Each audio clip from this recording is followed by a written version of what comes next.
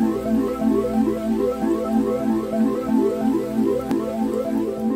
is up, YouTube? Welcome back to my channel. It has been a very long time since I made a video, so let me go ahead and address that first, because there's been a lot of stuff that's just going on, obviously in the world and just in my life since the last video, which I think has been well over a year. Anyway, I've just been kind of trying to get my money right. I've been focusing on working out a lot. I got a really great home gym set up. I want to show you guys that. And then just, saving money, focusing on getting my finances right, things like that. So, YouTube videos have kind of been not a priority right now.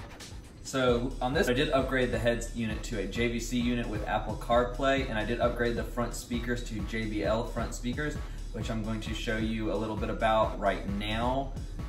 The front door speakers are 6x8s. The stock ones, they looked like they were probably like 5 1/4, I couldn't really tell. And they had little tweeters. They were really cheap speakers. I mean, this is a 2007 Ford Explorer.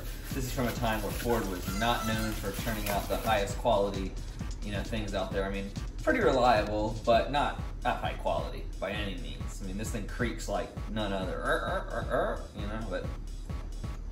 So the head unit is very nice. It allows you to adjust the head unit depending on the type of car it is. It has Apple CarPlay, it has Android Auto. It's a wired connection, which I ran through the center console. I actually drilled a hole and then just ran the wire through it. It just seemed like a much better idea than trying to just have a wire coming straight out of the dashboard. It's much cleaner, it's much easier to use. All in all, the process for installing the head unit, it was really easy. You just pulled the dash off, basically. I mean, it's really self-explanatory. There's some screws that are exposed when you lift up the center console thing, and then you just take those out, pull that out. It exposes some more screws. You undo those, pull that forward. Then it exposes some more screws, which are holding the stock head unit in. You pull that out, and then once you pull that out, you go ahead and put your new one in. All right, so in order to change the door speakers on this car, it's just like any other car that has door speakers. You're gonna have to remove the whole entire door panel. This car has 6 7mm screws holding it on. There are 2 that are exposed at the bottom. There are 2 that are behind here at each end. And then there are 2 more that are right behind the door handle and kind of in front of the window switch.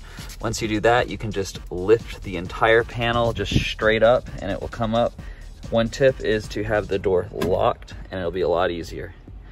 But don't lock yourself out of the car either. Off with the screwdriver, and behind it you'll see there are 2 bolts. I think they're 7mm. I'll put a caption to be sure.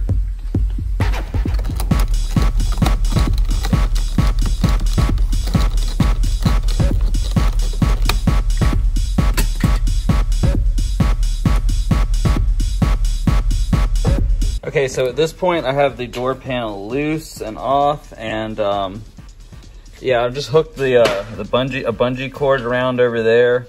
I'm gonna find something else to hook onto at the other end. Maybe I'll just tie one onto the steering wheel or something.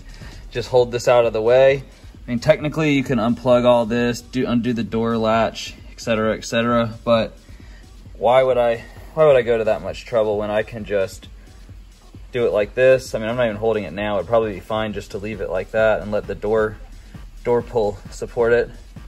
Either way, yeah, you just have to unbolt these. I'm not sure. Once again, I'm not 100% sure. The other size was a 7mm. Just for the record, let's see. That's not a 7 because this is way too big. So maybe a 4 or 5. I don't know. We'll see.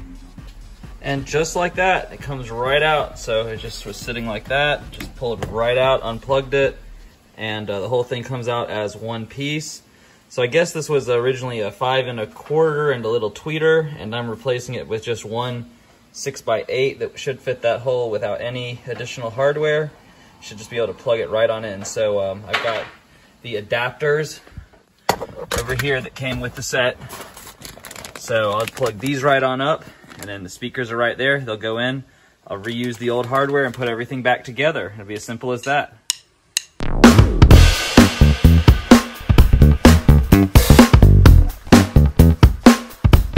Anyway guys, so that's just kind of what I've been up to. This car has been getting a little bit of a treatment here, just kind of making it a little bit more of a nice car to drive around in, And it's a pretty good car to drive around. It's got lots of power for what it is. It's torquey. fun to drive. You know, now it's got a good technology. Apple CarPlay is awesome. I really love it. Now I've got good sound with the new speakers. And hey, just thanks for checking out this video. I'll be uploading again sometime soon.